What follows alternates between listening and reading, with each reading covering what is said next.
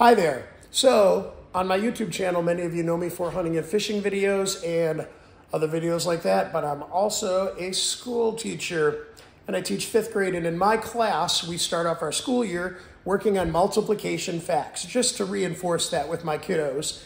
So I've taught my kids how to play a game using a deck of cards to work on their multiplication facts. And I'd like to show you how to do that so you can do this with your kids or maybe yourself if you need to work on multiplication. So here's what we do. I have a deck of cards and I took all the kings out. So I have every other card here, and this is how we do them. Every card represents a number. Most of them are very simple. I use my ace as a 1, and then all the number cards are what they are. When I get to 10, jack is 11, and queen is 12. All right, once you've got it set up this way, put all your cards together and shuffle them, leaving the kings out.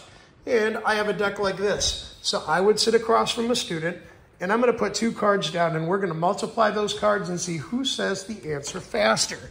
Now, since I don't have a student in front of me, I'm just going to demonstrate. So I would do this one, 9 times 3.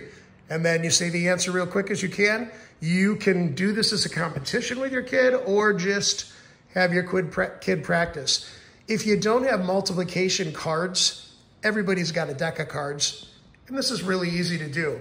Let's do a couple other sample ones till we get one that's complicated. 2 times, okay, what was a queen?